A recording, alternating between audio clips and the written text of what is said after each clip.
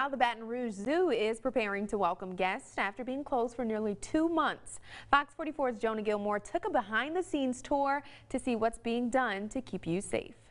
On a ride through the Baton Rouge Zoo, workers could be spotted preparing new safety measures. We have put up some barricades and some signage to remind our guests to stay on that one-way path. Robin Lott says the zoo is taking extra precautions to keep you safe as we enter phase 1 of reopening. We will have stations throughout the zoo for them to antibac their hands with hand sanitizer.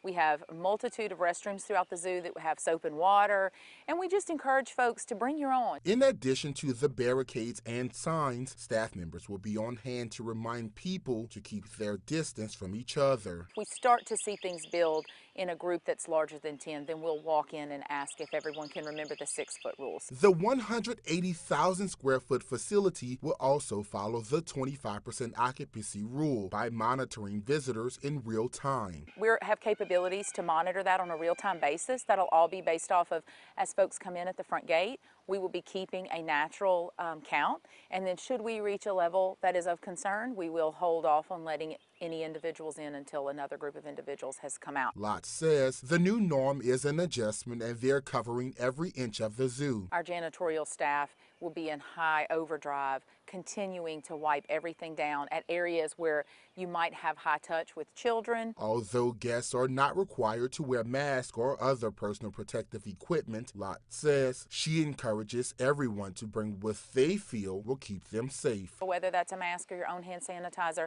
feel free to bring it and safeguard yourself accordingly, but I can promise you the animals are ready to see you. Jonah Gilmore, Fox 44 News.